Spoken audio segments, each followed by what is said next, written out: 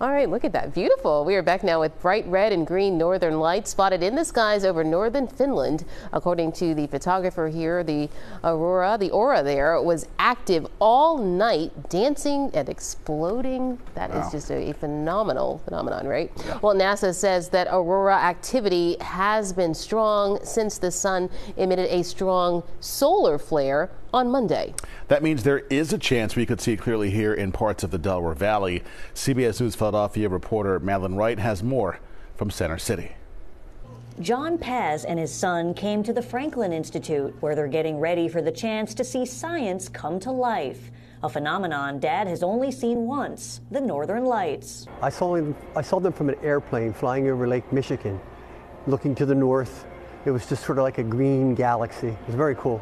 The National Oceanic and Atmospheric Administration is forecasting a severe geomagnetic storm that will unleash a spectacular view of the aurora borealis in a part of the country where it's not normally visible. That includes the Delaware Valley and as far south as Alabama. Here we go.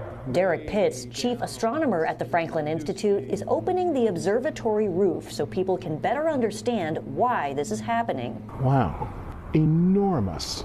Using this refractor telescope, he can see giant spots on the surface of the sun, which he says are responsible for the intense aurora activity. I'm always excited about how active the sun is when it reaches its peak in activity, and that always means more sunspots, more flares, and more aurora. Telescopes like these are powerful tools, but they only show you a fraction of the sky.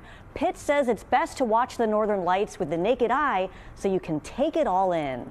Find some place where the sky is clear, where the sky is dark, where we have very, very little light from the city at night. And those dark places will give you a better chance of seeing aurora. If you look up at the right time, the aurora might be quite the sight to see. Paz says he won't miss this rare and exciting opportunity. A lot of green. It's pretty magnificent. If you miss the aurora, Pitts says the sun's activity is still peaking, which means more opportunities to watch this dazzling display.